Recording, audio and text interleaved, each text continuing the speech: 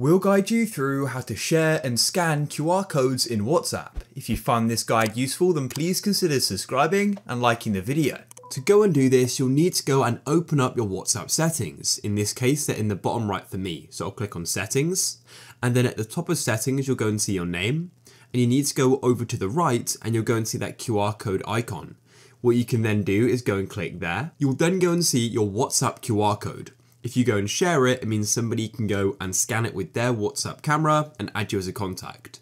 So that's what you can do. Then somebody else can come to this same QR code page and they could go and click on scan and they could go and scan your QR code. But alternatively, if you wish to go and scan somebody else's, you can click on scan at the bottom. And then what you can do is go and scan a QR code, or alternatively, if you have a QR code in your camera roll, you can go and click on the button in the bottom left and go and find it, or just scroll along this carousel. On the QR code page as well, you can go and click on the share button in the top right, and you can then go and share it with contacts, or you can go and save the image and then send it to people as well. So yeah, that's it guys. If you found this guide useful, then please consider subscribing and liking the video. Have an awesome day.